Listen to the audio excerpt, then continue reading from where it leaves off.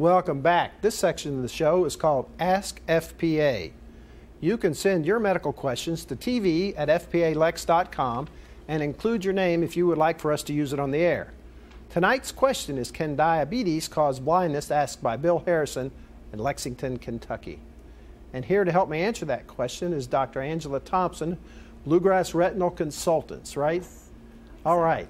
Now, I started out diabetes. All diabetics really need to see their doctor regardless, eye doctor regardless, once a year, because why?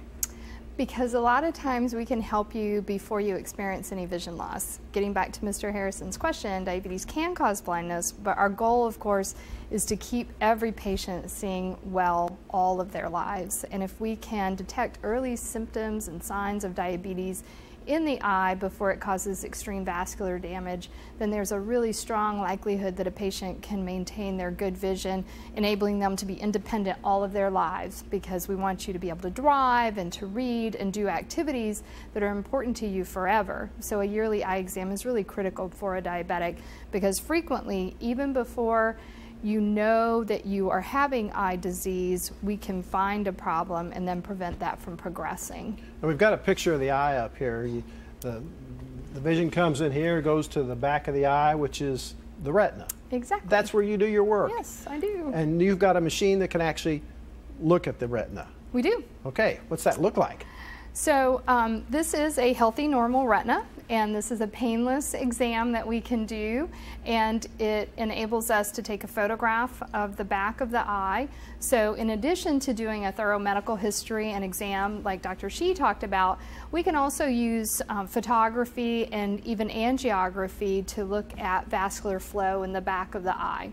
So what we see here is the normal healthy optic nerve, the entire retina, and then the center of vision right there called the macula. All right, now, when diabetics have problems, it doesn't look like that anymore. It does not. Tell me about that one.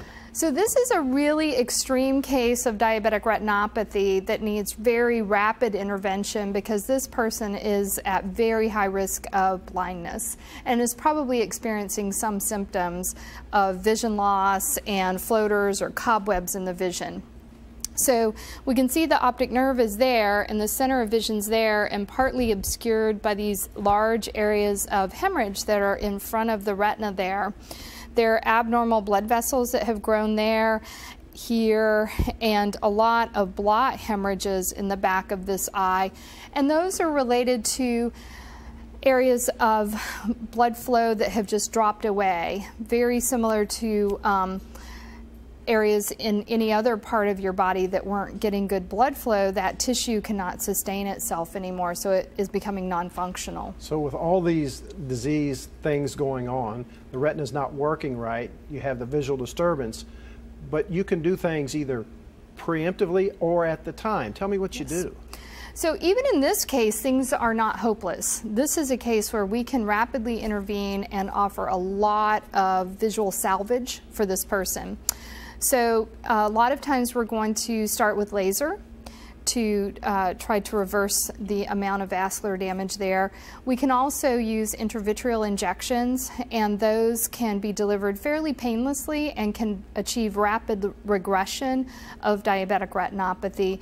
And then the laser will also help to have long-term stability of the diabetic eye disease. So seeing your doctor can hopefully help prevent some of this and treat it, if necessary, early. Absolutely. All right, now this is macular degeneration, Yes. and that's just happens in old people? Well, it is the leading cause of vision loss in people over age 60. People who are younger can have macular degeneration, but it's certainly not as common.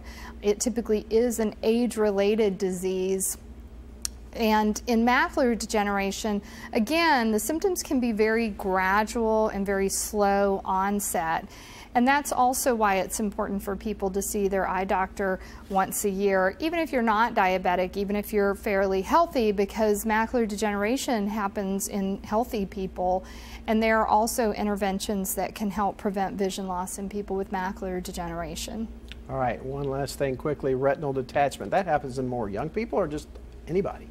Happens more frequently as we get older, but there are some people who are more at risk, people who are highly nearsighted, People who've undergone any kind of surgery within the eye, such as cataract surgery, have some increased risk of retinal detachment. And then as we age, the vitreous jelly that would be here starts to liquefy. And as that jelly liquefies, it'll lift off and pull away from the back of the eye, and that can pull a tear, and then fluid dissects through that tear and pushes the retina off the back of the eye.